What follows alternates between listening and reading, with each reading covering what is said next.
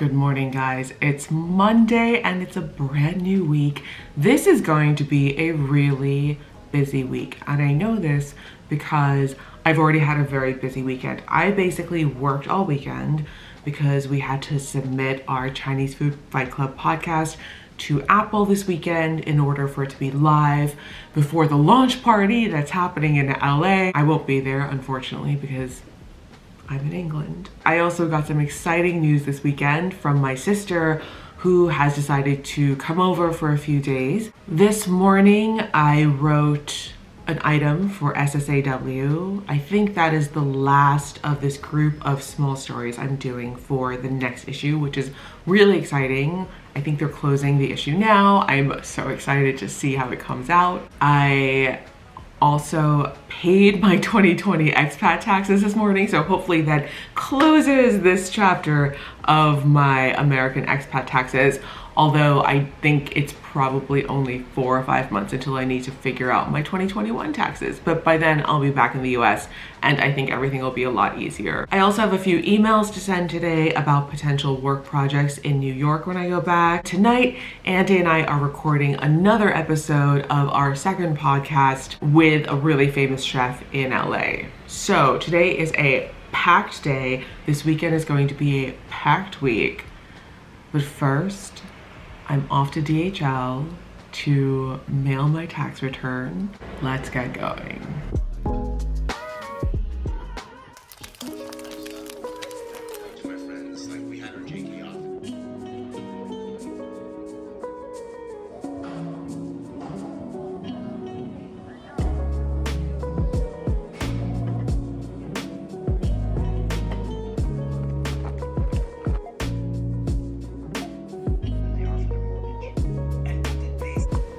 This is what my desk looks like after 3 back-to-back calls with New York and LA.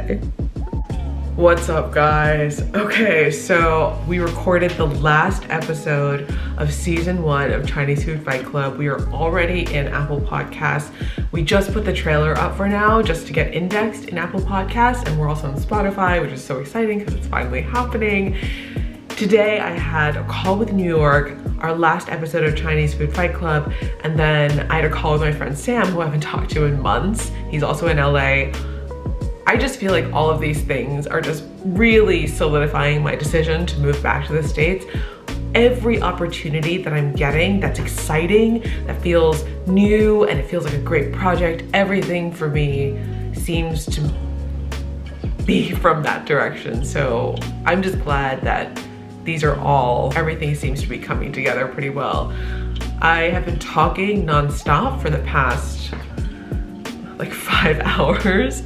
So I think I'm going to eat something for dinner and then scroll TikTok until I fall asleep, which is what I've been doing the past few nights. And actually, I think it's okay. I go into a very deep sleep. I get great deep sleep. I'm wearing my Aura ring again, which is great. I'm wearing the gold one this time. I used to wear the silver one, but I like the gold one a little bit better. I think it goes with my clothes a little bit better. I'm not like I'm some like fashion person. I'm wearing like a t-shirt from one of my favorite Chinese restaurants in London.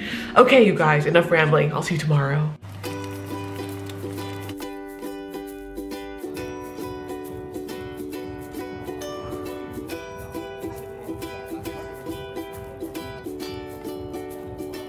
You guys, I don't know how it's already 4:30, but I have to record a new intro with Andy, and then we're recording an episode of our podcast for the LA Mayor's office, which is great.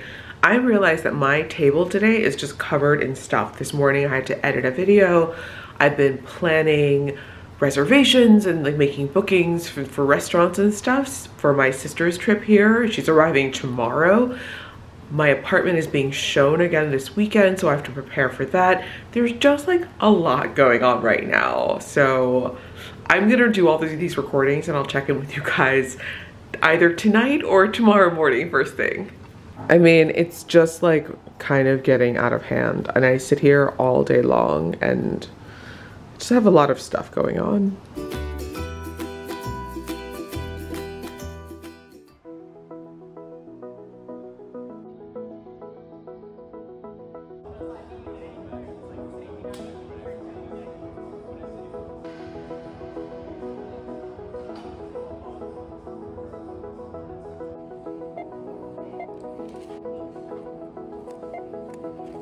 This is my post-workout meal today. I'm gonna have a salad, some shrimp that's pre-cooked, and I'm obsessed with these Odie flapjack slices. They're gluten-free, which is exciting. The texture is so good.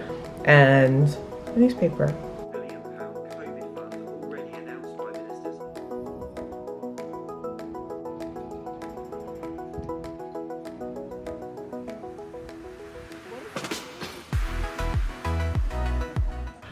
Hey guys, okay, so it's pretty late, but it's been a crazy day in like the best possible way.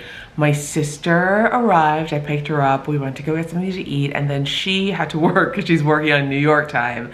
So she came over to work, and while she was working, I pushed our first season of the Chinese Food Fight Club podcast live on podcast platforms, Spotify, Apple Podcasts, Google Podcasts, Anchor FM, and YouTube. I'm so excited to show you guys. Check it out. Here is the Chinese Food Fight Club podcast landing page on YouTube. I am so excited about this. I really wanted to get this graphic of, you know, like the classic red wrapper where it shows you how to use chopsticks on the back. And I couldn't find it anywhere online in royalty-free images, but then I looked in my drawer and I had some takeout chopsticks. So I took a photo and I put it in our banner, and we've uploaded videos of all of our episodes here. It's also live on Apple Podcasts. The first season of Chinese Food Fight Club, the podcast, is about our food friends in LA, at least a handful of them. So if you have time and if you're interested in Chinese food and Chinese American culture and being an immigrant and being a third culture kid, then check out Chinese Food Fight Club, please, and subscribe and like and share. It's a work in progress for sure. We've learned so much from doing the first season, both like technically, but also in terms of self-introspection and stuff like that. And Andy and I are already talking about doing season 2 and what that could entail. Good morning.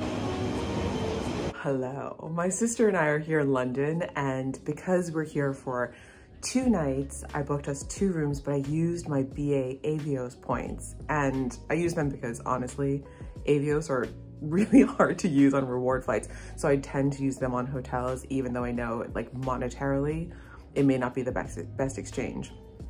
Anyway, I booked us 2 nights over the weekend at the Strand Palace Hotel, which is really close to everything. It's in the center of the city, right next to Covent Garden in Theatreland. And I booked us the smallest rooms, but I'm kind of into it. This is the Superior Cozy Single, and I'm gonna show you around. It's sort of like the size of a hotel room, like a basic hotel room in Tokyo. And so far, I see nothing wrong with it. I'm pretty pleased. So you just come in the door and ta-da, here's the room. Directly to the right of the door is a single bed. Behind the bed, there is a mirror, which I think really helps make the room, hello, look bigger.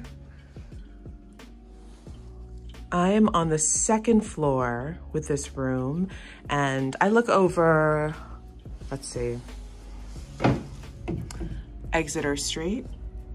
But what I did do is I asked for a quiet room because I read online that some of the rooms on higher floors can get noisy. This room has been refurbished, so the fixtures and stuff like that, like the shelves and the console, those are all new. The furniture is pretty new. Over here is a closet with a full-length mirror. Hello. My sister just came in and she's waiting for me to finish my room tour. She did point out, and I didn't notice that until just now, that the bathroom does not have a door in it, but I think it's because if you try to open the door, it would run into the coffee table. But the bathroom is actually a pretty good size. It has this cool tile, toilet, shelving, and kind of a giant shower, which I suspect used to hold a short tub, but short tubs are hard to come by now. And a really well lighted mirror. I did read online about how these mirrors are very, very well lighted. So the lighting in here is fantastic. So that's my room tour.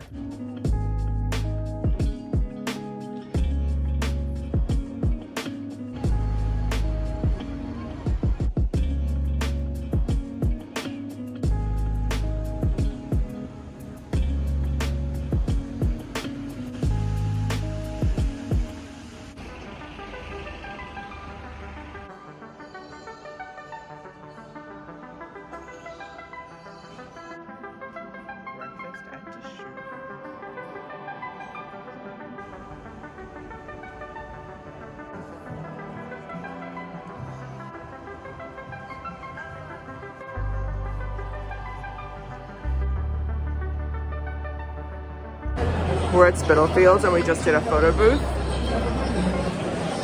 but I didn't know they were taking photos, and check them out.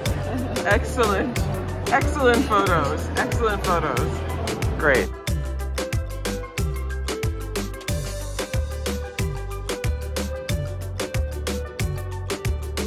Lunch at Rochelle's Canteen. I got lamb and my sister got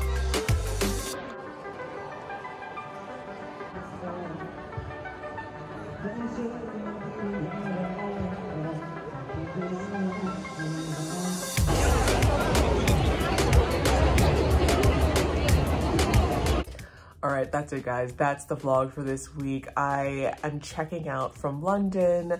Thank you so much for watching. Tonight was such a fun night. I have not been in crowds like that in years, and the vibe was so good in London tonight. Everyone was so happy to be out. The weather was perfect. It was just so great. And it was so nice to see Chinatown, London thriving again. It's been such an impossible year for restaurants that it's so amazing to see these long queues out the door for dinner at like 6 p.m. It's so good to see. Anyway, I will see you guys next week, and I hope you have a great weekend. See you soon.